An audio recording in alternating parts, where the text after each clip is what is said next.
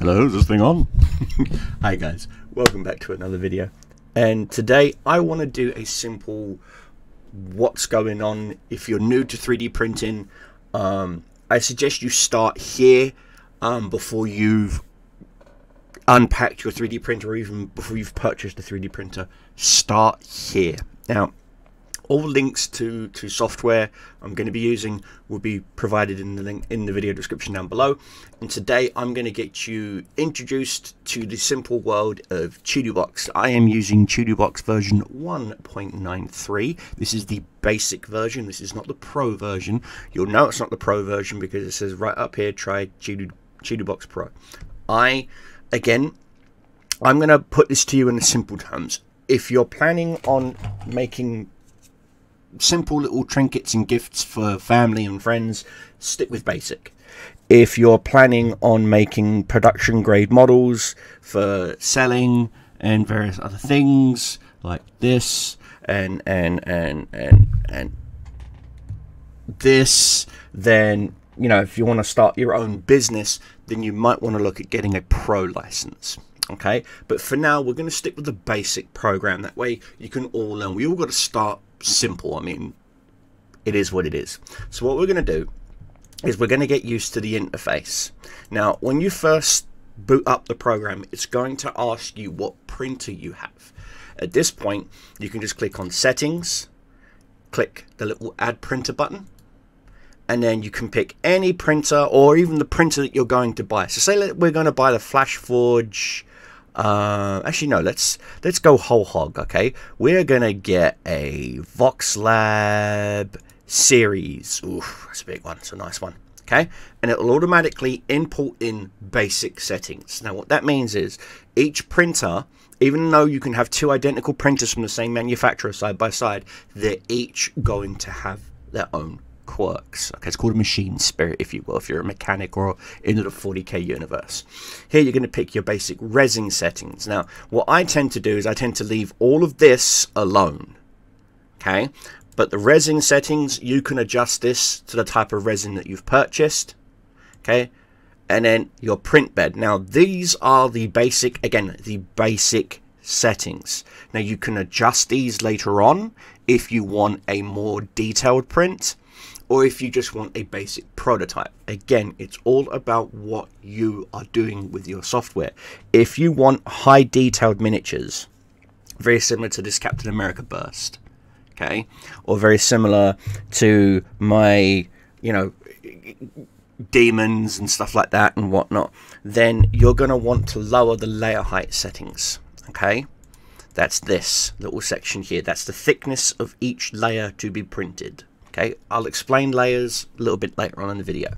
And your bottom layer count, you always want to set that to about 10. 8 to 10 is really good. That's the starting bed that the rest of the model is going to attach to. Okay, some people will go whole hog and even put it up to 15 or 20. I don't suggest that. Exposure time, that will be adjusted depending on the temperature of where your printer is. If it's in a colder environment, you're going to want to up the exposure time. If you're in a warmer environment, you're going to want to lower the exposure time. Okay, so just a heads up for you. Temperature does dictate what your printer does. Also, if you notice behind me, my printers are out of direct sunlight because these are UV printers. Now, if you're using an FDM printer, which is a localized plastic extruder style printer, that's fine. That doesn't matter. Those settings will be different. This is just for resin 3D printers for now, for today.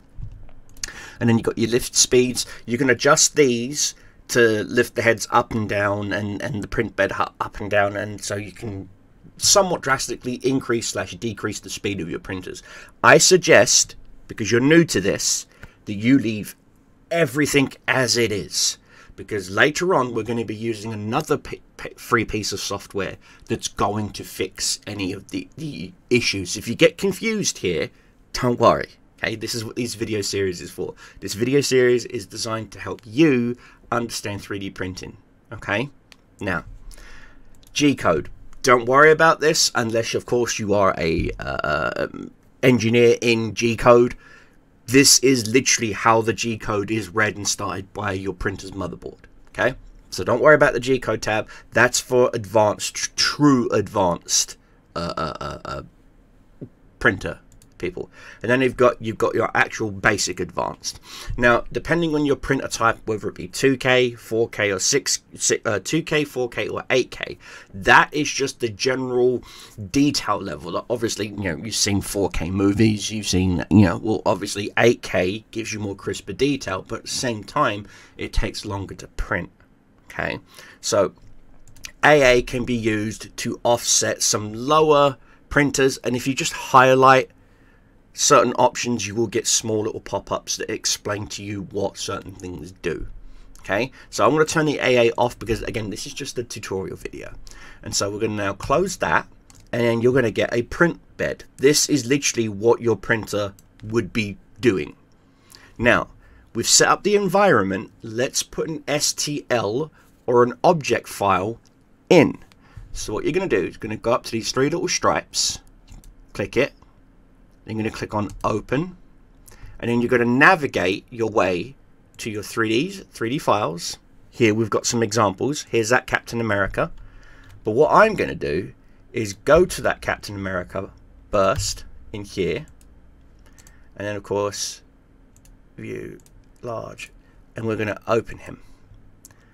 And then there it is. There's our Captain America burst. Now, this is how the file was saved as an orientation by the creator. So how are we going to rotate it so that we can see it? Well, like most programs, you're going to want to click on the rotate bar. Again, if you just highlight it for a brief second, you'll get a little tutorial of what it does. Now, don't worry if English is not your language. Okay, when you install the program, the initial Chitubox program, you can select what language that you want to use, but English is the common language that's used. So you going to click on your Z axis to rotate it on the blue axis. Okay, green rotates it on the green axis, and red rotates it on the red axis. There you go. And so now our Captain America is standing up. Okay, so you've gone from this. Now, how do you go to this? We're getting to that. Now, when it comes to 3D printing a model, okay, very similar to how a house is built, to how a structure is built, you have to do a scaffolding system, and that's called supports.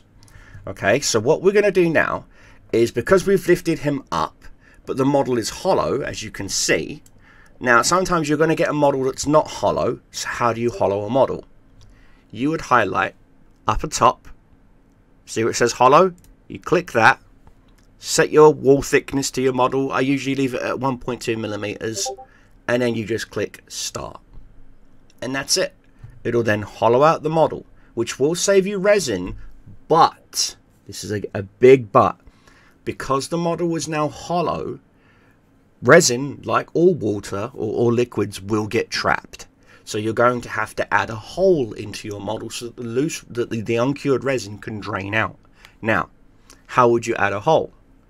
The button's right next to it. It's called dig hole. You'd select that. What kind of hole do you want? Square, hexagonal, circle. I like to go with a square. And then you would just click add hole. And then before you know it, you've just now added holes into your model so that the resin can drain. Now, this does mean that there is technically a hole in your print. Okay, in your print. And so you're going to have to use something like modeling putty or Bondo or something similar to cover that hole up once the model is cured. Okay, so that's a little tip for you there if you want to save resin and various other things. So now we've figured out how to hollow the model. We've figured out how to add holes to the model so that we can drain the excess resin. We've got to figure out how are we going to structurally adhere the model to our print bed. Now bear in mind, this is technically upside down. What I mean by that is, when you print the model, see how it's going from head to bottom? How a printer would print it is from bottom to top. Okay, so technically, if this is your print bed, okay, it would be upside down like this, being dipped in and out of the resin. Okay, so in layman's terms, what Chitubox and various other 3D software has done is flipped it so that you can easily understand it in a contextual basis. But this is good, but it's not that good. We're going to have some overhangs, namely his chin is going to be an overhang, his nose is going to be an overhang, and his ears are going to be an overhang. So how do we fix overhangs? Well, that's easy. What we can do is we go to our rotate button, and then see that red one? You can either rotate him forward, which I don't suggest because all the details on his face, or rotate him back.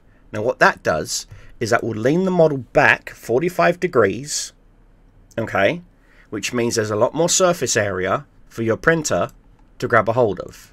Now I'm going to move him real quick. Oh, I didn't want to add that hole into his chest, but that's fine. Yeah, that's one of the issues currently with the free software, is you cannot undig a hole, if that makes sense. Once you've clicked add a hole, it's there permanently for some reason, and that they are working on that, and it's coming out in the next, there'll be a fix for that in the next update. So what we're going to do is we're now going to rotate him on the blue axis. There we go.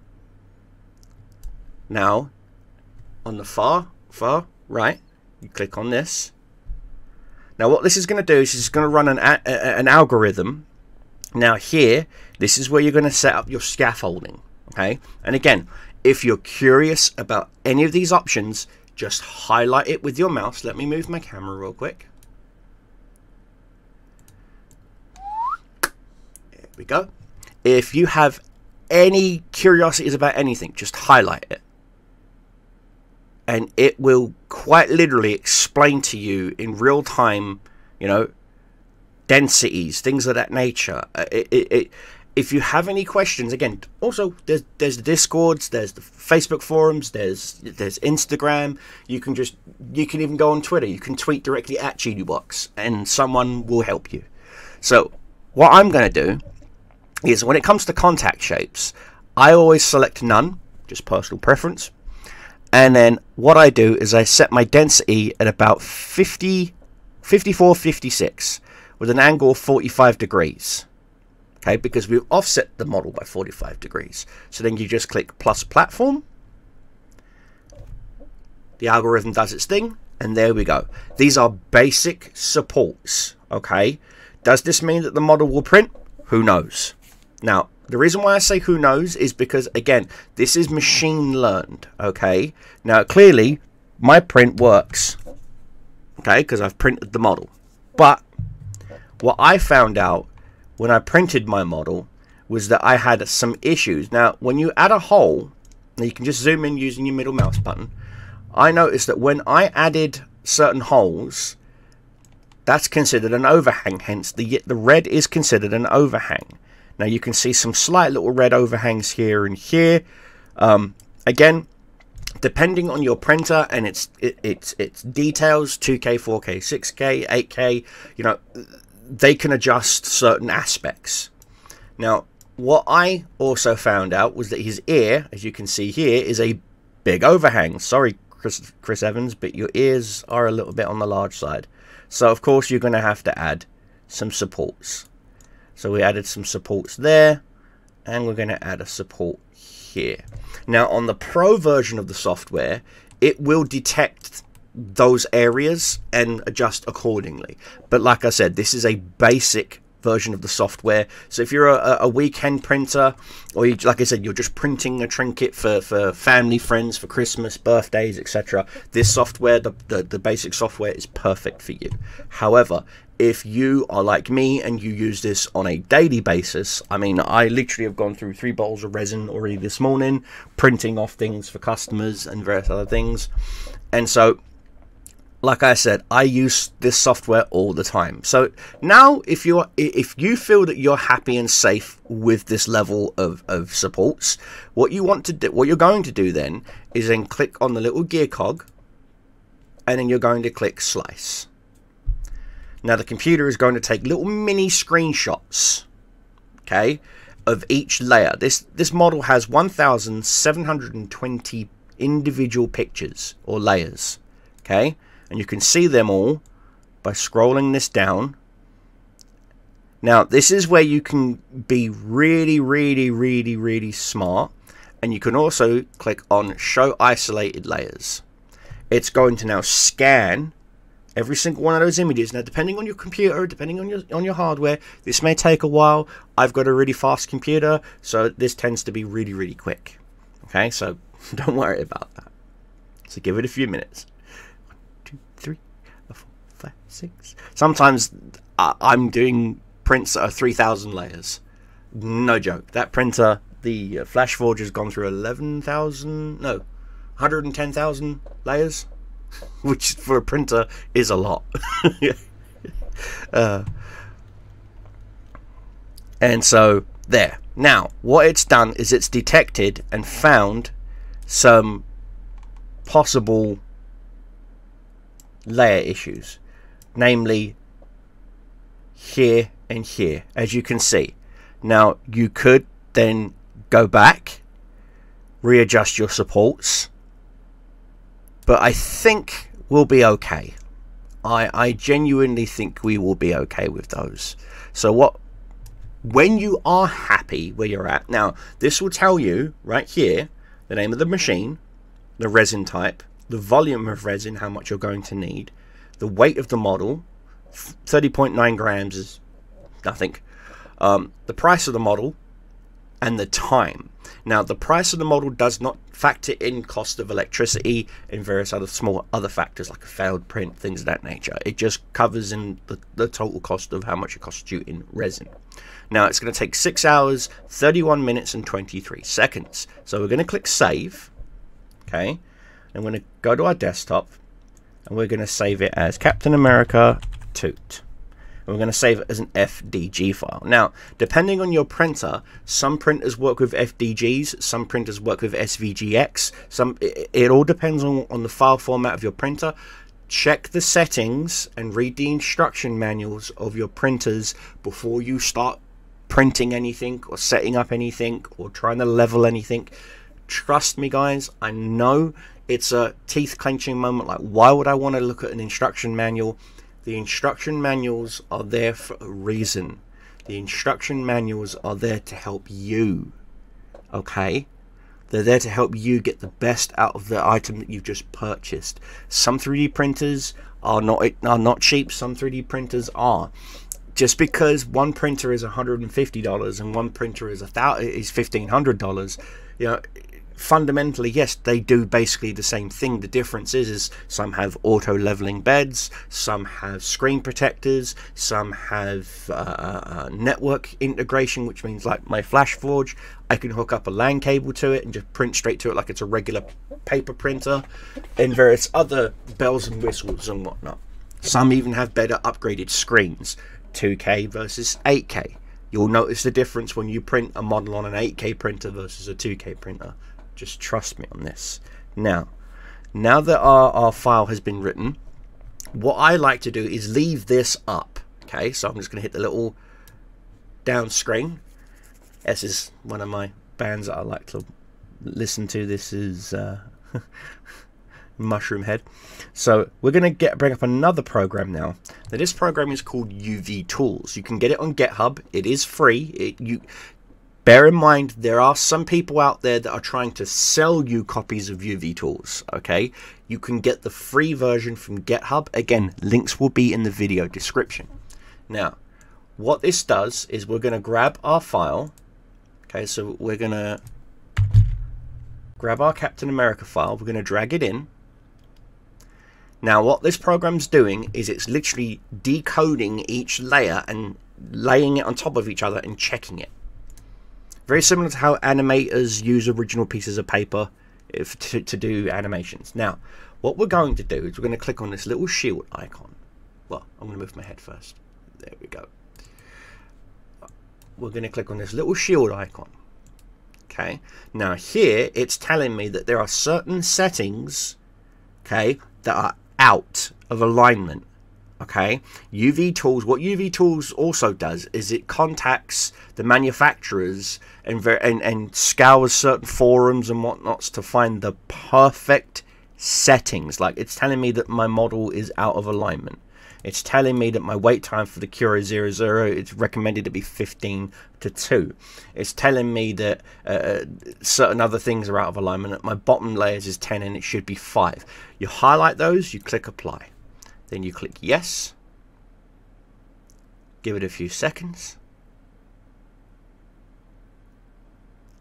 And bish bash bosh, done. There we go. Everything's been sorted. Now it's also come up with some other issues. Again, highlight those, click apply.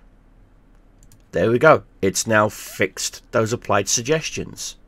Now, see the little nuke button up here? Don't worry, doesn't mean you're going to kill anything. Okay, it just means now it's going to run some smart algorithms, and this will take some time, so I might have to speed the video up to get it under the 30-minute mark. But here we go. You just click detect, and now it is going to scan every individual layer. So if you've got a cup of coffee, enjoy a sip.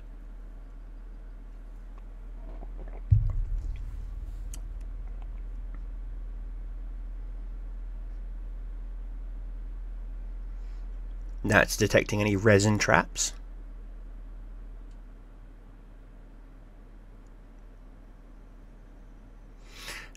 The time that you put in here will save you over there. Okay, you got to understand this. Okay, even pre-supported miniatures that you purchase. Okay, I even do this with pre-supported miniatures. Okay, so it's found that there is some islands. It's found some resin traps, and it's even found a suction cup. Now, suction cups are really bad because that means that there's too much pressure being pulled on the FEP sheet of your printer, and it could cause it to tear, and resin could go everywhere. So that's not good. So what this software will do is I'll highlight where these suction cups possibly are. Now we've got two options. We can drill the suction cups, or we can fill in those voids, and we're going to fill in those voids. No more suction cups. It's that easy. Now we'll look at the resin traps. Now these are small interior resin traps, and what we can do is right click again, fill, solidify. No more resin traps. Now let's take a look at where these okay, so these are just minor. Like I said, they're just minor. They won't interfere with the print. So what we can do is go click on the little toolkit. And then what we can do is I leave everything as it is, all little check marks as it is, and I just click repair layers and issues. Yes. Now it will do its best using its algorithms in conjunction with Chituboxes to help you figure out any of your layer issues, any of your overhangs, some resin traps may reappear, some overhangs may reappear, some suction cups may reappear, but don't worry. And we are almost done. Okay, like I said, this will take some time, and it's very RAM intensive. So if you've got limited RAM on your laptop or your computer, UV tools can eat up a lot of RAM. Plus the fact I'm also recording on this machine too, so I'm taxing my little CPU. But as you can see, it's doing its job. Like I said, the time that you put in here saves you at your printer. Okay, so it got rid of quite a few islands, but it introduced a few resin traps. Okay, and that's fine. So what I'm going to do is I'm going to go through these resin traps. Okay, these are just basic resin traps that we can easily just do the same thing. So we're going to go Control A, highlight them all, right click, fill, solidify. There we go. Now, and just like that, these basic little off layers are just that. They're off layers. Now, what you can do at this point is now go File, Save, yes. Let it save the file.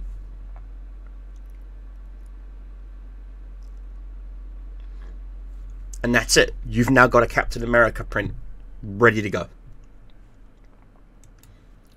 This file right here is now ready to go. So then what you would do is you would take your USB drive, You put it in your USB port. You'd wait for the bunk, bunk, bunk. You'd then grab the file, copy it in.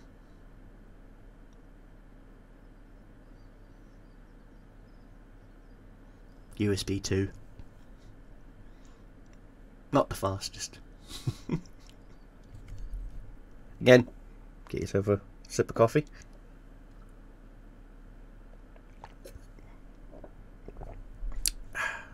Lovely jubbly.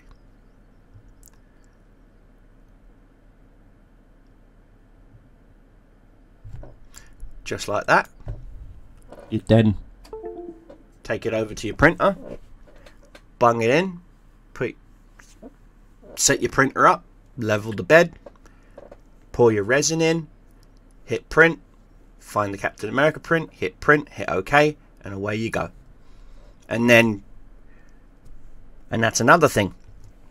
Running it through UV tools, and I'll even show it to you real quick again. Let's bring up UV tools. Running our file through UV tools, and bear in mind it did say it would take about 6 hours and some change with Chitubox. In fact, we've got Chitubox right here. Chitubox said 6 hours, 31 minutes and 23 seconds. After running it through UV tools and some correct settings, the time has increased to 7 hours, 8 minutes. The reason why, as I said, it's adjusted your model and corrected any incorrections or imperfections. Okay, no software is perfect. No software can ever be perfect.